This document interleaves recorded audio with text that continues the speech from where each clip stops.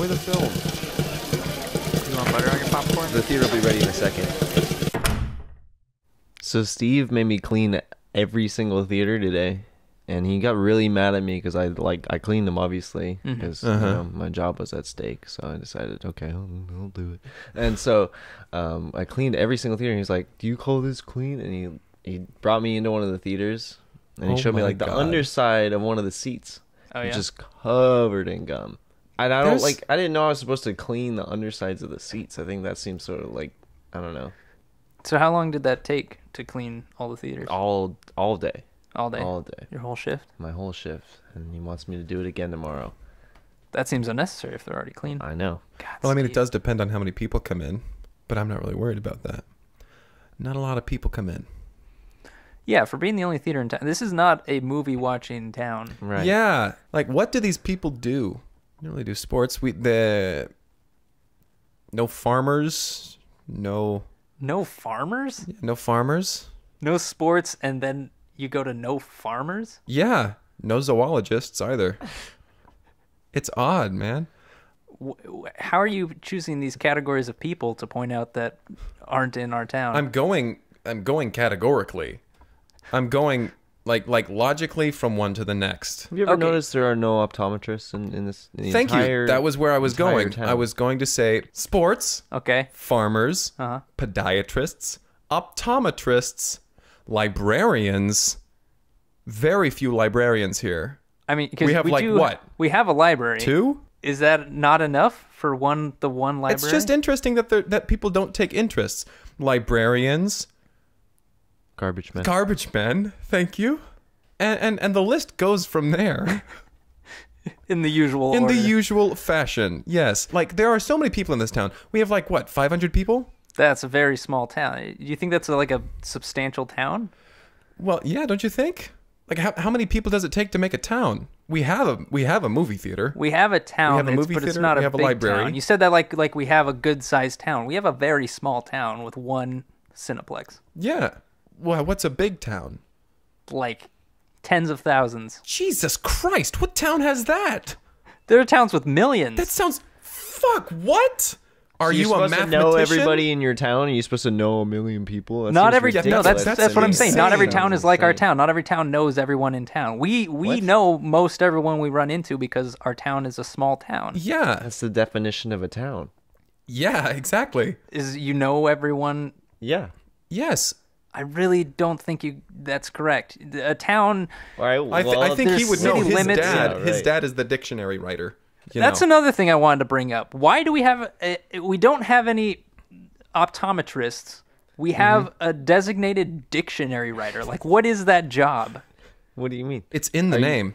Are you insulting my dad's profession? I'm just saying, like, we can get. That's Who's pretty gonna fucked make up, guy. dictionaries in our What, do they town? just appear? What the fuck are you talking about, man? Other places, dictionaries aren't handwritten like they are in our town. Well, they have to be here. Why?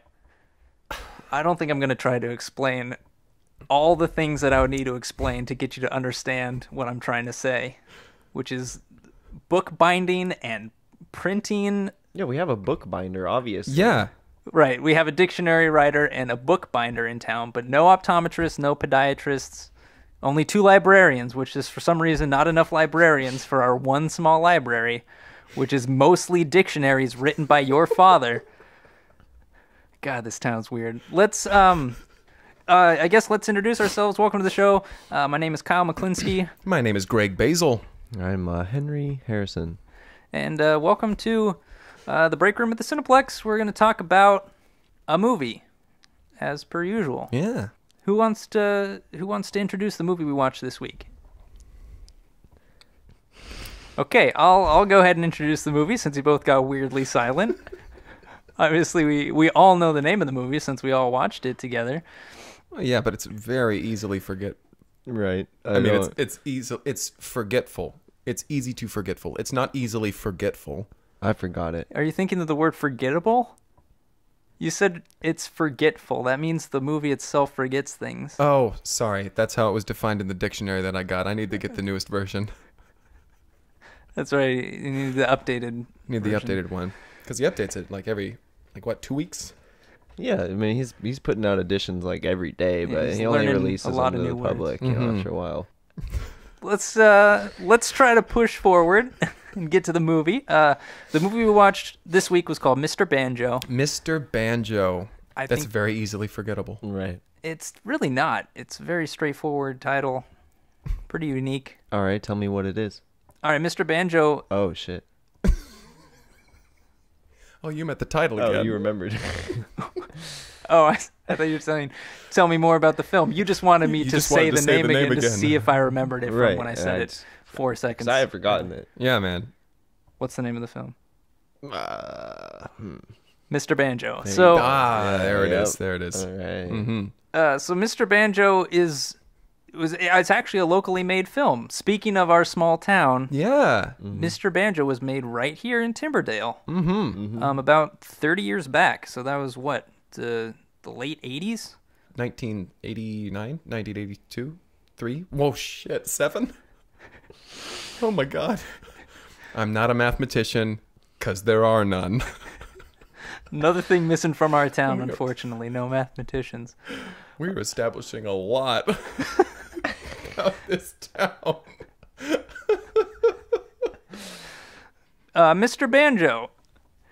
This one I have a personal connection to, because I don't know if I told you guys while we were watching it, but my mother has a cameo in this one. No way. Yes. I mean, forgot it's that, very honestly. brief. And if you blink, you'll miss it. It's within the first second of the film. Oh man. Oh wow. Yeah. She was the logo. No, once the movie started, she wasn't a graphic on the screen. She was a person. I don't But think I she- watched the first second. It's a very unimportant role. I really don't need to be spending this much time on it. She walks through the frame at the beginning of the film. She didn't even know she was on camera, Okay. She but didn't know she was she's on there. You can see her. But she knows. Yeah, she knows. She saw the film. Everyone saw the film in town, Yeah, of I'm course, assuming because it was. she told you about it. Yeah, it was a big deal that this was made in town because this was the one and only time that we've had a celebrity, Tom Cruise, come to Timberdale. Yeah, Tom Cruise. What a beautiful man. Yeah. My goodness. No other celebrities have come to Timberdale because Tom Cruise really talked us down. Which, in my opinion, is ridiculous. How could you talk down about a town so beautiful? It is a nice looking town, but And it looks even better in the movie. yeah, they really spruced things up. They Yeah, actually man. repaired several buildings just for the And film. they got rid of that pile. Yes, the pile, the infamous pile. I kind of wish they left the pile. That was something Me I always too. wished Yeah, I could have feel seen, ya. but it was because that's a town staple. That's a Timberdale staple. the Timberdale pile. They The Timberdale pile. they cleared that out for the film. So Mr. Banjo, Greg, do you want to get started on this one? Yeah, Mr. Banjo is the story about a school teacher who is brought in to fix up the school because he was in the beginning of the film. It is hinted to that something happened in New York, like he's getting punished for some reason. Right. I don't know, like they brought him in. And he's like, I have to work where? Yeah, so he's been like expelled.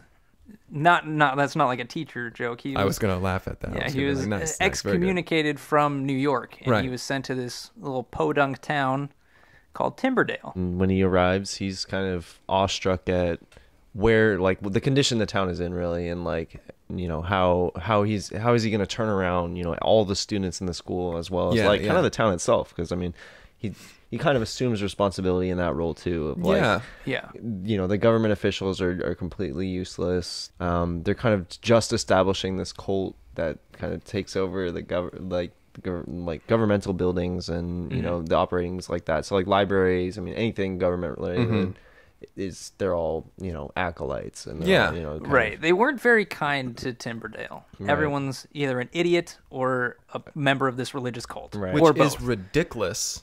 Right. We haven't had that cult since like 96. Yeah, Like, 96, 97. I mean, it was there at the time. Yeah, it was but, it was like, the height. It was the height of their. we shouldn't be known for that anymore. It's a town.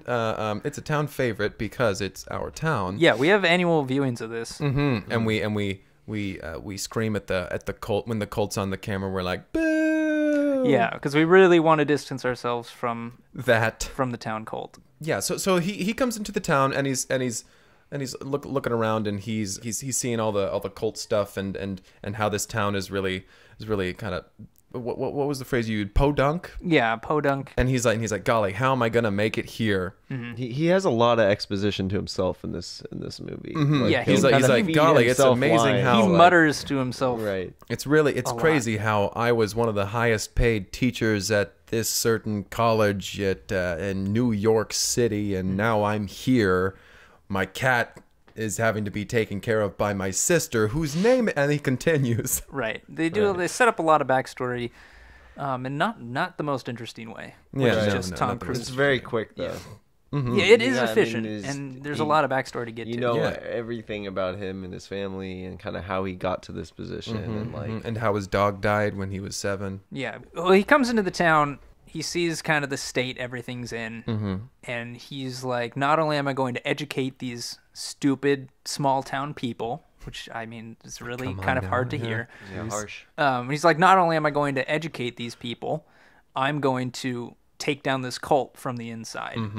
So one of my favorite moments was when he is introduced to the class that he's going to be teaching, which, is the only classroom in the only school. Yeah, and right all here. grades All together. just kind of get together, yeah. It's Right. kindergarten Just a through big conglomeration. senior- high It's school very, senior. it's very community based, and so he's there, and he's acting very pompous and stern. Yeah, he's got this. He's wearing a vibe. tweed jacket. It was very like leather shoulders. Yeah, it was a very strange vibe, elbows. and he's like first getting to know these children. Like the very first time he's meeting them, he's acting, very pompous, and so I think later on when like one of the kids finds him hiding in a closet, I think it really kind of reflects back upon like, okay, maybe he's not all that he Not thinks all that that he is, different? Maybe Yeah. he's not that different, and the second time that he's found in the closet, I think. Maybe they're realizing like, okay, maybe he's scared often, and then and then the third time he comes to realize that himself. that he is scared often. Right, even though he's this big city teacher, he's not so different. Yeah, He's like a cult member almost. just like the rest of us, rest of them, Yes, not us now. not us. Cult No, is not here anymore. the cult's not here. Feel free to come to Timberdale. No cults. Yeah, It's safe. it's It's completely safe. Come see us. No, I'm And not that's gonna come why see us. That was really that's spooky. why it's our town model. Come see us. You say it's safe. model? Yeah, I'm sorry. Motto. Tell your dad to update that one. Yes, he's got to update that dictionary. Yeah, I noticed the definition of model and motto were switched in the latest version, so have him flip those back. It was probably just an overbite. So Tom Cruise, aka Mr. Banjo, we should mention he is Right. Mr. Banjo. Yes, he's Mr. Banjo. You see it on his name tag the one time, Right. Yeah, it says it's during a- the parent teacher conference, and then it's on his little tag on his desk too. Yeah, John Yeah, Banjo. John Banjo. But yeah, he tells people, call me John. He's like, hey, I'm John Banjo. Call me John. Yeah, which is weird. That Almost like really imploring them, don't call me Banjo. don't call me He's Mr. Banjo. terrified of being called Mr. Banjo. He Yeah, only he- Yeah, wants it's to more be than called just a John. dislike. It's He a is- fear. It is It's a a visceral fear, and Yeah, he yeah. rots him down to the core. And I think, it really kind of not only reflects, the fear of, himself, Tom Cruise, but also the fear of, I think, our town. Yeah. And I the think- fear of what our town could be.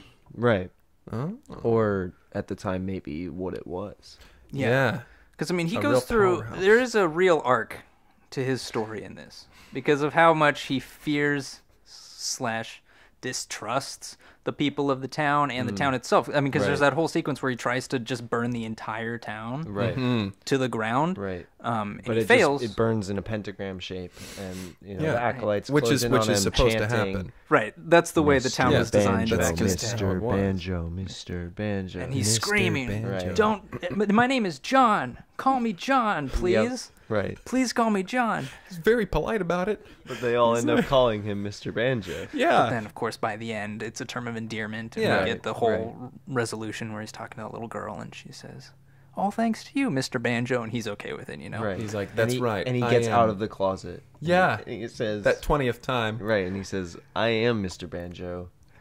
I am Mr. Banjo. That night is really the turning point because he goes from the point where he hates the town the most and tries to set it on fire to the point where he knows everyone in town and he spent time in their closet and he feels like maybe these are people that he could get along with once he teaches them all to read. Yes. Which then becomes kind of the third main, act. the main thing. push, There's right. like that montage of him teaching them English, grammar, mathematics. Yep. Science.